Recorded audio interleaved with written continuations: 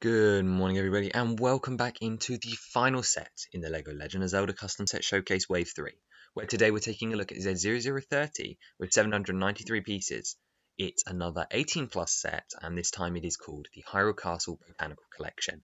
And while I actually had a horrible time making this set, I absolutely loved how it came out, and when I rank all of my sets ever in the coming weeks, this is going to be one of my favorites because I just absolutely love how this one turned out. And it started with a really wacky concept, but I'll get more into that later on. But for now, this is Z0030, the Hyrule Castle Botanical Collection for ages 8 and up, with 793 pieces, retailing for 50 Great British pounds and containing no minifigures.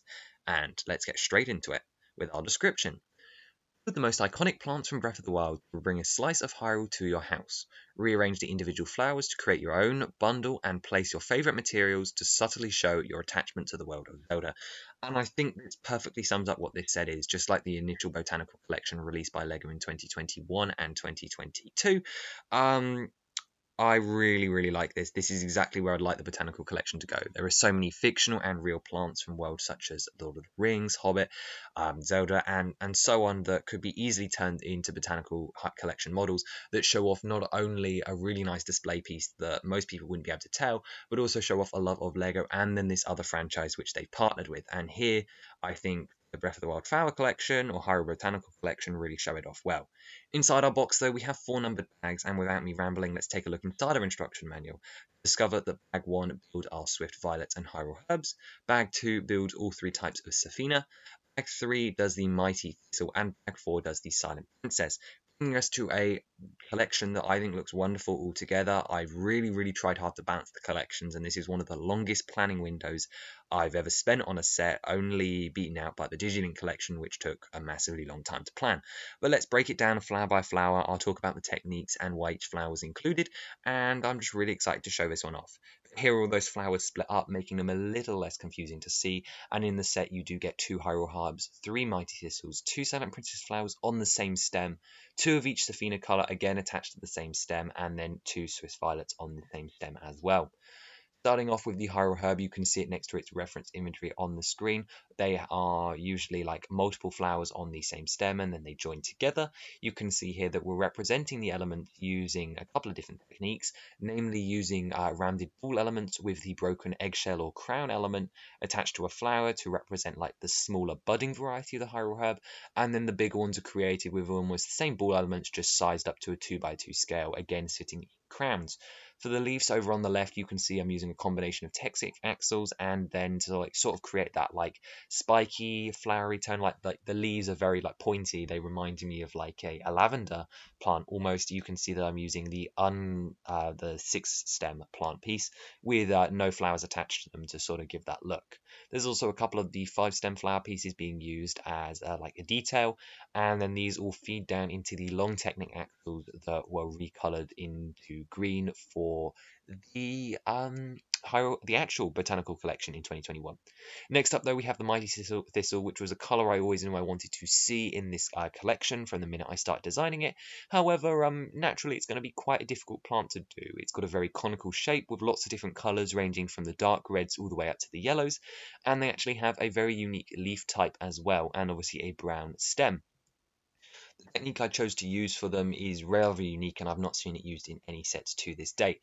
I'm using a particular core element, which you can see is actually being used for the leaves as well, where it's these 4 clip pieces on a round spindle, and these actually have the like hand poser pieces, which are a stud with a bar connection on the other side, allowing me to angle these tiles at a diagonal to each other, which allow me to create this gradient. We start with dark red at the bottom, using some dish pieces and some 1x1 tiles at diagonals, moving into bright orange using the big 2x2 tiles, followed by light flamish orange in 1x1 tiles and the bottom 2 of those 3x3 dishes, and then moving into yellow to create the top of that conical shape.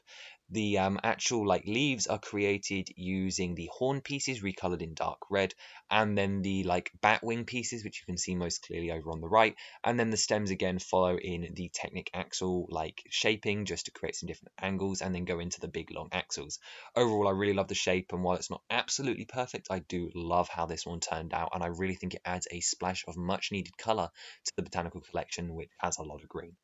Next up, we have the Silent Princess, which compared to its imagery this was the important one. Like, I knew I had to get this one right, or else the whole collection wouldn't work. And I spent a lot of time trying to get the shape of each leaf right and to get it to actually work together.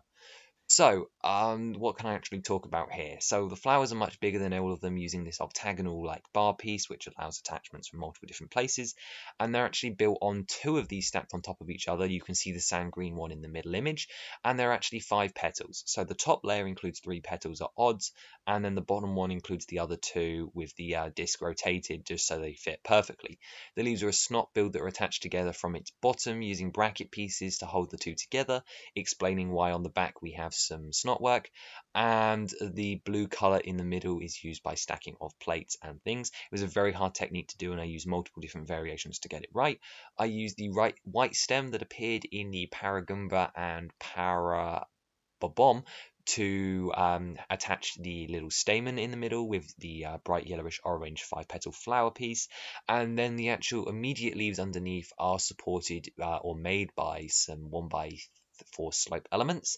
There are also some candlesticks recolored in green using ball joints to represent sort of like the plant patterns that go up.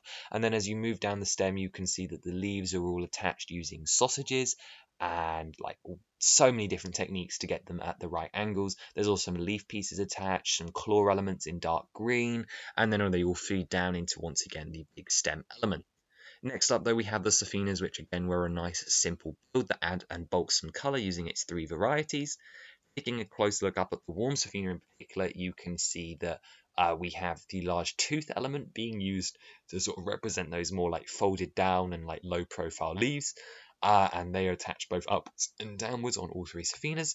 And then we have 2 flower petals, which are just entirely made up of loads and loads of the 5 flower petal. And while I know you can see a little bit of clipping up in the left-hand image, I assure you if I actually had the time to go in and make sure that they weren't clipping, instead of Studio telling me they weren't clipping, that this build does actually work. And it is just a stack of 3 flower petals with lots of the coral-coloured flowers to represent the warm Safina. And for the cool and electric Safina, we have blue flowers and light flamish orange flowers, which pretty much are identical. The rest of the build's the same. But I still think it's a nice bit of colour to our build. And here are the 3 of them together. They're really, really colourful and act as a nice background piece to the Silent Princess. And then we have the Swift Violet, which is another one which I think came out particularly well. Taking a close look up at the actual flower, we're using a carbonic piece recolored in the sand violet-y color, and then in olive green are the little centerpieces. We've recolored the wings that we used on the Thestral piece in a Harry Potter set in green to represent these long flappy and torn up leaves, and the flower actually comes out of a Technic axles and goes into a conical piece before using some snot techniques to sort of give you that 4-wide pattern.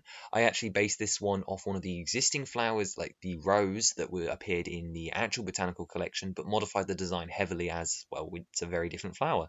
But you only get one of them in this set. It's one of the more boring ones as far as it doesn't look out of Hyrule. It could just be a real flower, but I suppose that's not a bad thing either. But when put all together, I think it still looks really good. And speaking of putting it all together, you can see it very clearly here, and I definitely think I chose the right flowers in terms of colours. There's an awful lot of green going on in the stems, so contrasting it high with the white from the Silent Princess, although it was sort of inexcusable if the Silent Princess wasn't here. It's the most iconic flower in all of Zelda, and I did choose to stick it to Breath of the Wild, despite there being other ones that I could have done. I'm thinking particularly back to Skyward Sword, and then the Hawk Grass from Twilight Princess, but you never know, maybe I'll get the feeling to do one. But this was an incredibly hard one to design, being based off real life. There was no creative liberties taken whatsoever. It was just supposed to be the most accurate Lego piece for each one, and because of that, it required a lot of research. And while I did kick myself for a bit when I was making it, and this set did actually get delayed from the end of Wave 2 all the way to the end of Wave 3 because of it, I think it was well worth the wait, and I could not be happier with the final outcome. I love all the different colours, the flowers, the techniques that I used for them, and honestly, if any more of the pieces existed in real life, I would actually try and build them. However, that is the thing. This is probably the custom set, bar the Digilink stuff and the Spirit Train, that actually has the most non-existing pieces. Honestly, I don't care. I absolutely love it, and I think it came out spectacularly. Obviously, we're here to see how these line up with the rest of the 18 plus or display style sets that we have. And we have the Master Koga helmet here, the buildable tassel and tail, the big Hylian shield, and the flowers now joining their ranks and I still love them. The way they work, they just fit so well in this more like adult line, and I'm really glad that I decided to do some display pieces instead of just play features. Anyway, that's up for you guys to let me know what you thought of this set and what you'd like to see from this 18 plus line. I do have another like botanical collection idea for The Legend of Zelda, and I think I may be doing that one sooner rather than later, so you guys will have to stick around and see how that turns out. But in the meantime, that's it for Wave 3. And I know we started interspersing these videos with the like wish lists for what I want to see in real Zelda, but once those finish up, we're going to be moving into fan choice sets, and you'll be seeing those in the coming weeks. But because it's wave 3 and this is the end, and we're actually a third of the way through the showcase now, I hope you guys will stick around and join me as we take a look back into, well, all of the sets really. I'm going to show you some never before seen concept art for one, but if that's not exactly your style, there are some really cool minifigure shots coming up, and that's all I'm going to say is I've grabbed all the minifigures from each game together, so we're going to finally get to see, if you bought every set, how many Breath of the Wild figures you'd have, how many Skyward Sword, Wind Waker, Twilight Princess. All of the character groups you can imagine are going to be here. I'm going to tell you what I think the best combination of sets to buy at each price point would be if these were real, as well as hopefully in the future we're going to do some big mock-ups. So like Breath of the Wild, like all the Breath of the Wild sets, like in a giant Hyrule field and stuff.